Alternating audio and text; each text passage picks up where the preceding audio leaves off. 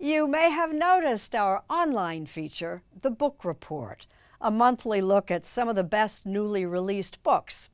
This weekend, with plenty of summer days yet to come, we decided to share some must-read picks on television as well as online.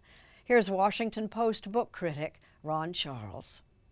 As temperatures heat up and you start thinking about books for summer reading, here are a few suggestions to check out. The Latecomer by Jean Hanff Korelitz is a wicked comic novel about triplets conceived through in vitro fertilization. As these three spoiled children grow up, competing with and sniping at each other, Korelitz's family epic tears through modern art, liberal education, political correctness, international terrorism, and American spirituality, all while delivering one explosive surprise after another.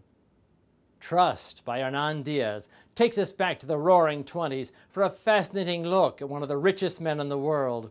Or make that 4 looks, because Trust is actually a quartet of conflicting stories about a young stock trader whose financial intuition seems almost supernatural. Eventually, his wealth becomes so vast that he imagines he can afford to control exactly how the public remembers him. 30 years ago, a girl named Tracy Flick campaigned for student body president with disastrous results.